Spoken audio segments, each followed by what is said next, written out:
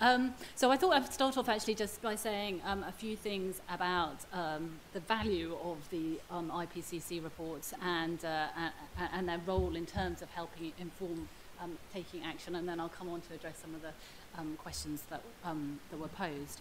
So the first thing I wanted to say is that you might, and this came up I think a little bit in the last panel, you might think that 30 years, which is almost where we are after the first IPCC report, what is the value of yet more IPCC reports?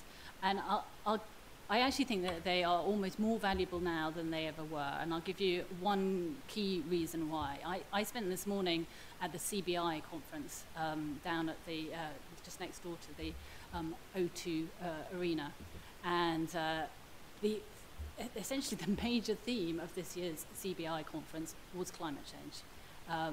There was a speech by Boris Johnson, a speech by Jeremy Corbyn, then Joe Swinson, and then their keynote speech, which is probably happening about now, is Christina Figueres.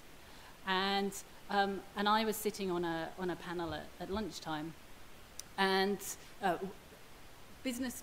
key leaders of business in the audience, and they all said, oh, the last 12 months have been a complete change. We've seen people out on the streets, but more importantly in the business community, climate change and addressing climate change is now on our radar in a way that it wasn't before. And what do they attribute that to? They attribute it to the 1.5 report from last year. And why was that so important? Well, in a way, I think it's for some of the reasons that you introduced, Richard, in your slides at the start there. I think the key thing in the 1.5 report, which wasn't there perhaps in previous IPCC reports, was the sense of urgency. The sense that this isn't an end-of-century issue, that it's a next decade issue in terms of the decisions and the actions that organisations like those represented at the CBI conference need to take. And I think that has been incredibly powerful. So, no, I really do think that there is value in continuing to put effort into writing these IPCC reports. There are still plenty of questions in terms of people wanting to make decisions around climate change where we still don't have the full evidence base in order to help them. So I would point, for example, to the granularity of information that's relevant to making decisions on the ground.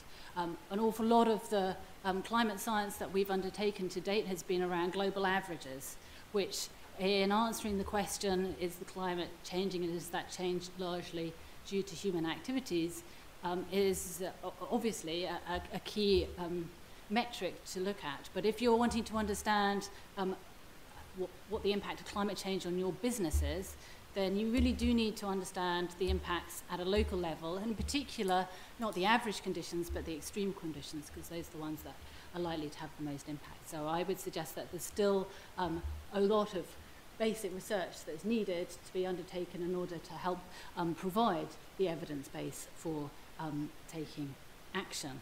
Not to say that that action shouldn't be taken now, but to help, particularly, for example, in understanding how to build resilience to climate change and adapt. There are still critical questions. What about new directions other new directions that we need to be looking at expanding in terms of the evidence base? Well, I think some of them, again, came up in the last panel. Questions about trade-offs, unintended consequences, the effectiveness of different policies. All of these require underpinning science associated with them. So then turning to my own organisation, University of Cambridge, what's the University of Cambridge doing in the face of all this evidence?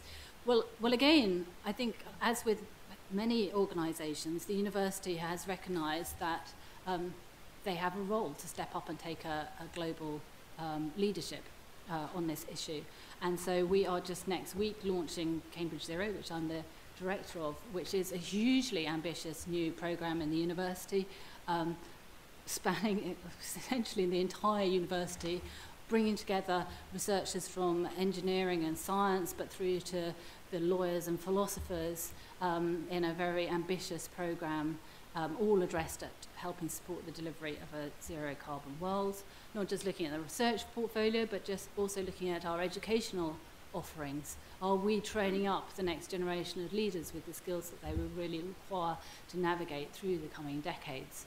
And then looking at our external engagement, recognising that it's all very well creating ideas and innovations within the university, but unless they're rapidly deployed out into the real world, consistent on a timescale that's consistent with the scale of the challenge we've just been seeing, then we're not going to be helping to tackle this grand challenge. And then finally, we're also looking at our own carbon footprint. So how can we decarbonise the university itself? And some of that is about looking at our estate. How can we take gas out of our estate, for example? Not straightforward. But it's also about the behaviour of our own academics and indeed students. So what can we do to help support our academics fly less? Can we start to lead the way in terms of virtual conferences so that we don't have to fly across the world in order to collaborate properly, and so forth. So I think the overwhelming experience that I have had, I've been in this role for 6 months or so now, the overwhelming experience is actually a really positive one. I've spent the last however many decades, couple of decades, working as a climate scientist, feeling as though I've been working on the problem side of this. And the last 6 months have actually been quite inspiring because I feel I've been switched around working on the solution side. And the amount of energy, enthusiasm and excitement of people around Cambridge in terms of seeing what they can do. How can we change from essentially a nightmare vision of the future to helping to shape a positive future that we might actually want to leave as a legacy of future generations. It's actually really quite inspiring. So there we go. Okay, thank you, Anna. Very fabulous perspective.